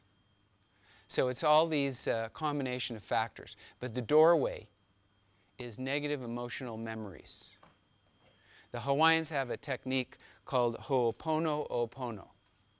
Anybody ever heard of it? The definition is rectifying an error in thinking or behavior. Taking full responsibility. In other words, you sit quietly in a meditation and you ask yourself, how did you personally manifest this problem? Even if you think it was caused by a number of external factors. You say, how did I do this? You take complete responsibility for the situation. It's critical self-awareness, essentially. Self-introspection. And you ask for guidance. You petition the light. It's a petition to the light. Asking for correction. Asking for peace and guidance and tranquility and recognition of how to correct the imbalance. Hawaiian tradition, Mayan tradition, yoga tradition, it's all the same, essentially. Taking complete responsibility for the situation, and then you receive information that allows you to turn that situation into peace. Whether you may recognize that this is it, you got to die. You can't correct this behavior or this pattern or this result, but rather you can turn it into peace and recognize that it's your time for transition and make it a peaceful transition rather than fearful or remorseful or terrifying, but rather bring light into the situation. I like this metaphor from the Hawaiian tradition. They say everybody is born with a bowl of light. And whenever you're angry or jealous or nasty to somebody, you put a stone in your bowl. And you can, if you want, you can fill it up with stones. But at any moment in your life, you can take that bowl and turn it over and dump out all the stones, and you're left with your bowl of light. So you can start over any moment.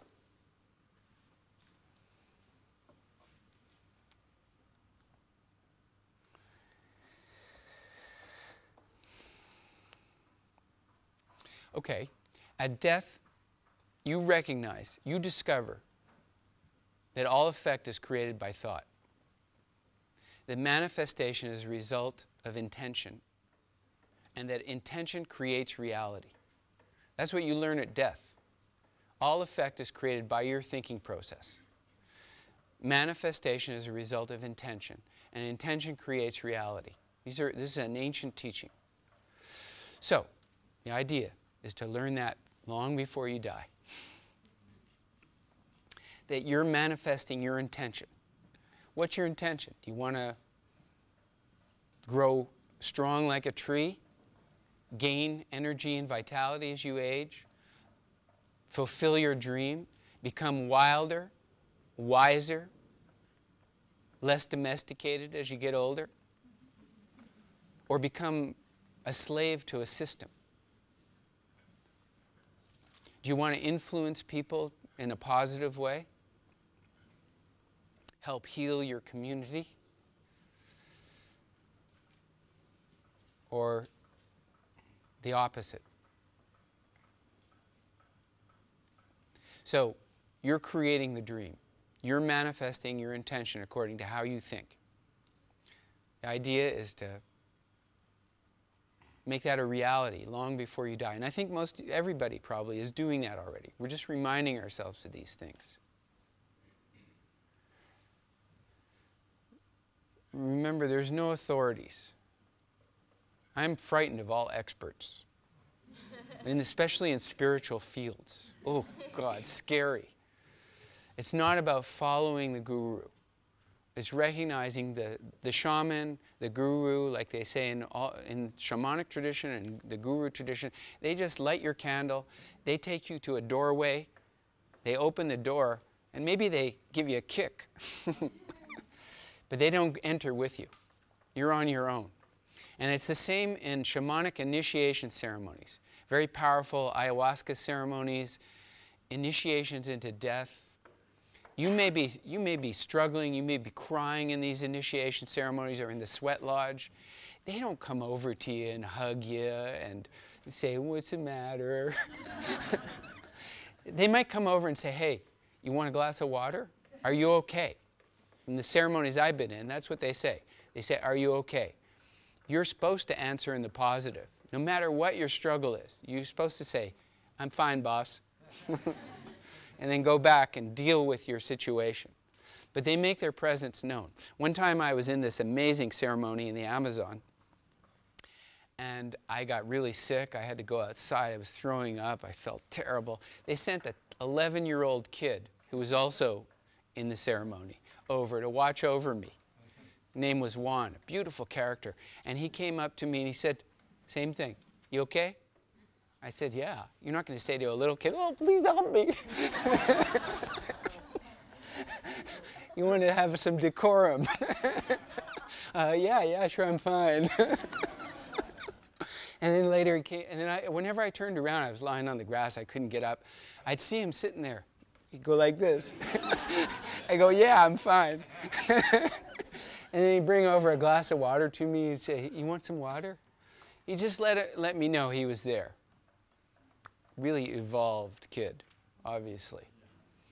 So that's what it's about. Coming to your own terms. Recognizing that death is nothing to fear. If you don't fear death, that guy sitting on your left shoulder, you can do anything in your life. You have to recognize if you do yoga every day, like I usually tell people, first of all, you're adding 30 years of active energy onto your life. So you're increasing your time, right? And also, you are speeding your day. You're going to sleep a little less. You're going to hang out at the bar a little less, watch a little less TV. You're going to recognize that you're creating more time in your day. You're going to accomplish your work faster. The clearer you are, the faster your work gets done. And a little later, you're going to quit your job.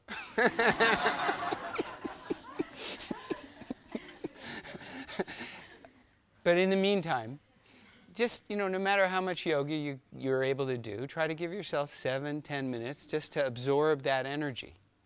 And then as time goes by, you'll allow yourself a little more time for yoga.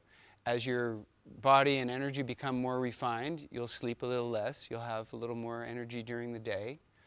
You'll leave work early and all that. So, you create it somehow. You can manifest it. I was teaching in New York one time, and this guy came to my class, and he was the boss at a business. And he'd started yoga, and then he thought, wow, this is amazing. I feel great. I'm getting sick less. I show up for work more. He was the boss, though. So he decided he was going to gift all his employees, about 15 employees, yoga classes. And they just loved it. And then everybody was into yoga. So they all went to yoga together, or did different classes, and of course the result was they were sick less. They did their work better. They enjoyed their work better. And so get your boss into yoga. I did an interview with the Asian Wall Street Journal. It's on my website. And this girl was doing yoga. And she said, it was in Japan. She was a Western girl working for the Asian Wall Street Journal. She said the Japanese people work 16 hours a day. And if they don't work that, if they don't want to work that long, they're only paid for like 8 hours, or sometimes they work 12, 14 hours. Then somebody else will take their job. She was working also 14 hours. She told her, I said, just tell your boss about yoga. Tell him to try it. And she said he would never do that. So anyway, she did an interview with me. And then he read the interview. Of course, he was editing it. And he said, hey, that's pretty interesting. Maybe we should have yoga at the office, the Asian Wall Street Journal. So, something manifests. You initiate something and tell your boss what's happening. Maybe you are the boss. Anyway, you never know. You can initiate something that will radically change everything. When you look into the origin of yoga, if you read the Vedas, there's all these hymns to Soma. Right, Manju? And they talk about this visionary medicine, visionary tea that they drank. And there's all these songs to Soma and nature and the spirits of nature. Manju knows them better than I do. But in the Vedas, they say that was the origin of yoga. It gave the ancestors the vision of the practices. How to meditate, how to breathe, how to imitate the animals and imitate nature and do yoga in nature. It's interesting because if you spend time in shamanic initiation ceremonies in the Amazon, they sing these songs during the ceremonies, the initiation ceremonies to these powerful visionary medicines. And the language of the songs they sing is the same as the Vedas. They're saying the same thing. They're talking to the angels of air and water and, recognizing the significance in our lives and how nature is the force that we have to tune into. It's like the shamans say, you can take dictation from a plant. You sit down and try it. You'll get messages from a plant. But these things can't be taken lightly. They have to be done in sacred ceremonies. The problem in the 60s, like David was talking about yesterday, was, you had the LSD came into Harvard, and it was used, Sandoz Laboratories was supplying acid to the professors so they could do experiments with it and see what the effects on people's bodies and minds and initiate them into spirit. And by the way, I don't know if you know the story of LSD, but it was created by Albert Hofmann, who was receiving the plants, the first plants that were discovered by this Harvard botanist who spent a decade in Colombia hanging out with the various Indian tribes, doing the initiation ceremonies, and he would send the plant samples back, ayahuasca and other plants, to his friend in this laboratory in Switzerland, who was looking at them scientifically and trying to imitate their qualities with the chemicals they had access to. And that's how LSD was born. So it was, trying to imitate the sacred medicines of the Amazon. But, he, like Albert Hofmann says, it became his problem child because they were initiating, these psychologists and psychiatrists, Richard Alpert, who became Ram Dass, Timothy Leary, they were very straight, brilliant psychologists and psychiatrists. But then they got turned on so much, they said, everybody should be taking this. But that's not the case. Everybody can't take it. And then they flooded the youth culture with it. And people were taking too much. They were drinking alcohol with it. They were going to parties. It's not about that. It was always done in very guided, sacred ceremonies in the forests where people were under the protection of healers And once you're out of that circle and you take one of these medicines and go to a party and drink beer with it, or take some other drug, or mix other pharmaceuticals, you can kill yourself, and people were killing themselves. Or you can have a very bad experience because you're facing your demons, you know, like we said, and not everybody's ready to face their demons. Or just like you have gurus who are not in it for your best interests, or brujos, the sorcerers in the Amazon, there's the shaman and there's the brujo. The brujo is the sorcerer. He uses the medicines to manipulate and control people and maybe take your money or take your life. He's not in it for your best interests. He looks like it on the surface, but he's not. You have to be very careful who you participate with. It has to be completely recommended by somebody you know. It has to be if you're drawn to it, you can't just look on the internet and pick some guy in Cusco. You got to go with somebody you know who said, hey, I've been with this person. They're the real thing. They're in it for your healing, not for a power trip.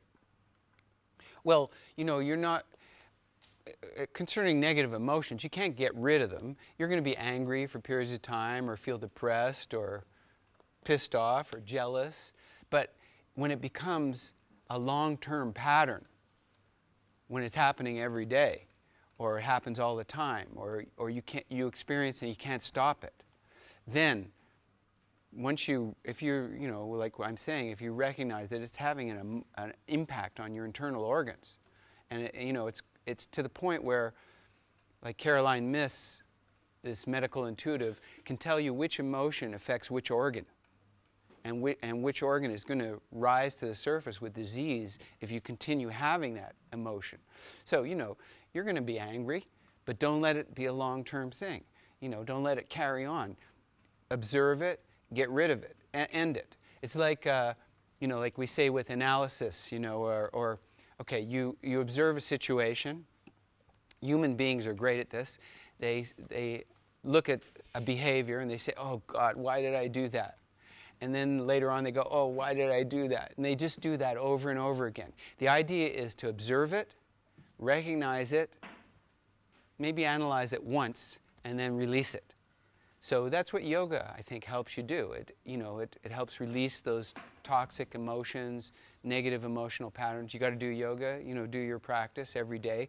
Heal yourself through the breath. Bring energy of the breath. It helps dissipate, you know, negative emotional patterns. You say that because they say that with pranayama you can remove your karma. Well, it brings you completely into the present, and it shows you how to stop being stressed out and anxious. You know, getting rid of stress is something you got to do instantly. We don't want to carry stress. That's the doorway, you know, to an anxiety, to worry, to disease. So it's going to happen, though. You're going to be worried for a moment here and there, but don't let it become a pattern, a regular pattern. That's what I would say. Where do you think the ego arises from? Well, I think it's from your soul. You're born with an ego.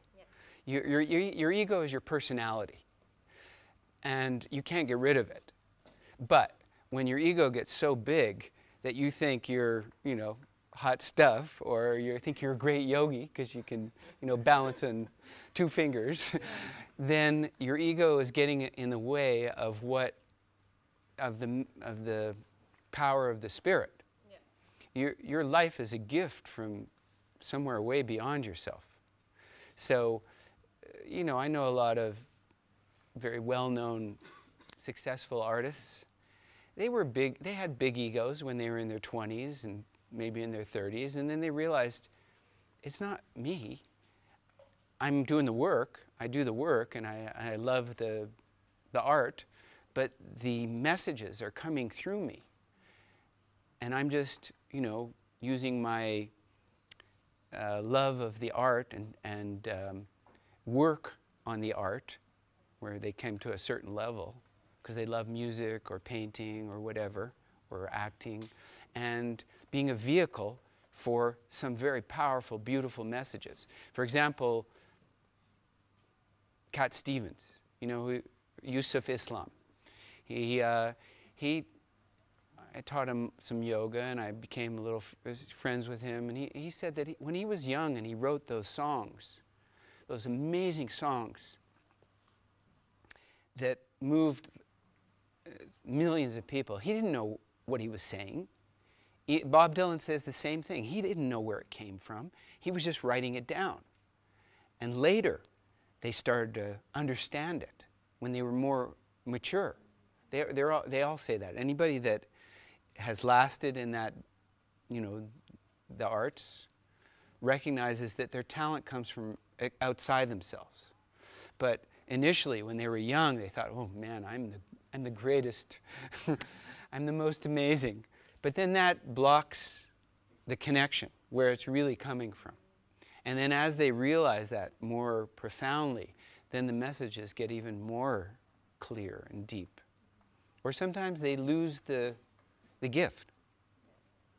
You know, and that happens with a lot of artists. You don't hear, if you don't hear from some artist that's, you know, maybe was very successful initially for a long time, they either got into drugs or drinking or, you know, started losing it and not taking care of themselves, and they lost the ability to transmit that beautiful message.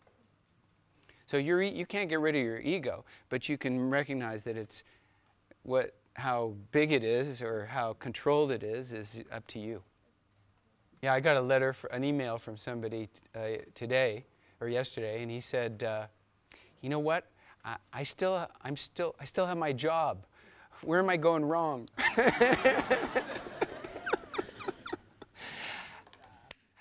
You know, you have to do it in a rational way. If, you know, maybe you have a family, or you can't just necessarily quit your job and, you know, say to your family, "I'm moving into the forest. I'm not going to work anymore." We can't be sadhus necessarily. You're not meant to give up everything. Maybe the odd person is. There's a new way to do it, your way. You got to figure it out through your meditation, through your yoga practice, and initiate it slowly. If you're not satisfied and it's dragging you down in some way, and you recognize there's another way that you can come up with, you have to explore your imagination. Your imagination is a force of illumination of your soul. So when you get this idea that you can live a different way, that you can have a different dream, that you can make money in a different way that's positive or that reinforces your dream, there's a way. Some radical way that you haven't necessarily thought of yet, that's in your imagination. So it's all part of this, you know, through yoga, through healing, through increasing your vitality, through energizing yourself, through seeing where you're not satisfied, something will come up. You know, when I say you'll become, the yogis, and the more yoga you do and the more pranayama you do, the more unemployable you become. It means that, you know, sure, you may radically alter things, but you will employ yourself. You'll be doing something that you haven't thought of yet, that is waiting for you. I love this story of, did anybody see that film? It's about the brothels of Calcutta. Does anybody know the name? No, it was a different film. It was Born into Brothels. Okay? So it was this, it won the Academy Award for Best Documentary about 4 years ago. I love this story because it was this girl that went to Calcutta. She had a couple $100, a Western girl, and she was into photography. So she just decided to buy cameras for the kids of the prostitutes who were all living in the brothel in this one area of Calcutta and teach them how to take pictures. So she spent about $100. She bought like 12 cameras, you know, inexpensive cameras. She gave them to the kids. She taught them how to take pictures. This was when film was, I guess she taught them how to develop the film. And she just sent them out into the brothels where they were hanging out there anyway. They were the children of the prostitutes. And they started coming back with these amazing pictures. Meanwhile, she had a friend that was with her who was videotaping what she was up to. So she collected all their pictures and as they developed them. And then somebody in Calcutta heard about it, somebody through a newspaper article. And they said, let's have a photographic exhibit of the kids' photos. So they had this exhibit, and it drew all the elite of Calcutta. You know, a lot of wealthy people came to the exhibits. There were some amazing photos. Still, she's filming this whole trip. And then somebody is from Amsterdam, is there, sees the exhibit, and they invite some of the kids who have the best photos to Amsterdam to do a photo exhibit. So meanwhile, she's filming this, and they start cutting the film, and she gets this idea to, since they're drawing people with cash, to make a foundation, to contribute money to get the kids into schools rather than just becoming prostitutes. And she makes this movie, a documentary, and it wins the Academy Award. You never know what you'll come up with, what crazy idea is possible. Radically different from anything you've thought of before. Or maybe it's something simpler. There's a way. I just wanted to say one thing, spiritual warrior. I love the American Indian definition of spiritual warrior. Somebody who uses their life force to create a world of balance and harmony for coming generations on a continuous basis. Not just once, but all the time. That's a spiritual warrior. That's what you are by being a yogi. So you're, like we said, your influence is immeasurable. What you're going to do in the future, nobody's going to be able to believe it. You never know who you're going to influence that's going to have another influence.